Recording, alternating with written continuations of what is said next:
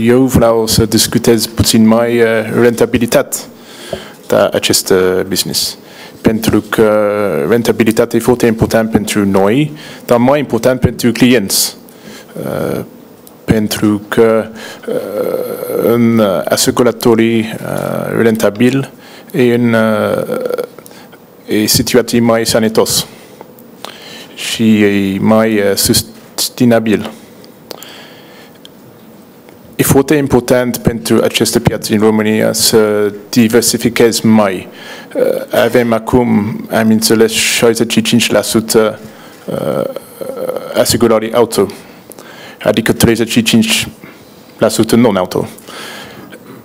Cred că în 2014-2015 dorim un target 50% să fie mai sănătos pentru noi. Mă bucur mult că ponderea de piață cu brokerii acum e peste 50%. Am înțeles, e posibil să fie deja 60%.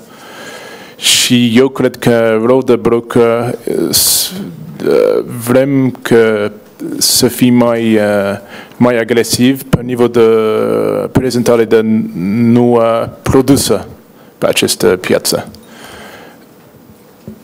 Brokerii sunt foarte apropiați de clienți, în certain cazuri mai apropiați ca asiguratorii și știi mai bine ce vrei clienți.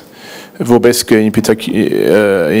pentru segmentul corporate, unde există mult de ocazii și oportunitate. Și și cred că la majoritatea de asiguratorii în această piață sunt pregătiți să inoveze alte produse sau prezentare alte produse din afară.